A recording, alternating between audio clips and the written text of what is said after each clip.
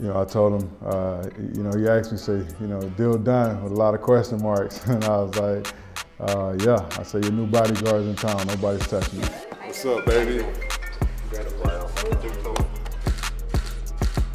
And I'm just looking forward to getting in this locker room with the guys and showing them the type of pro that I am, the type of person that I am, and the type of teammate that I'm going to be.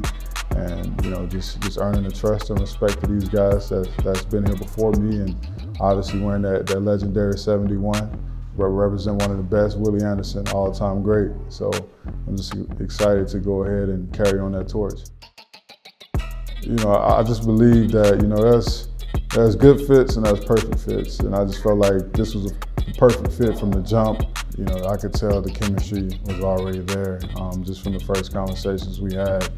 And just talking offensive line play, and we all love the same run plays already.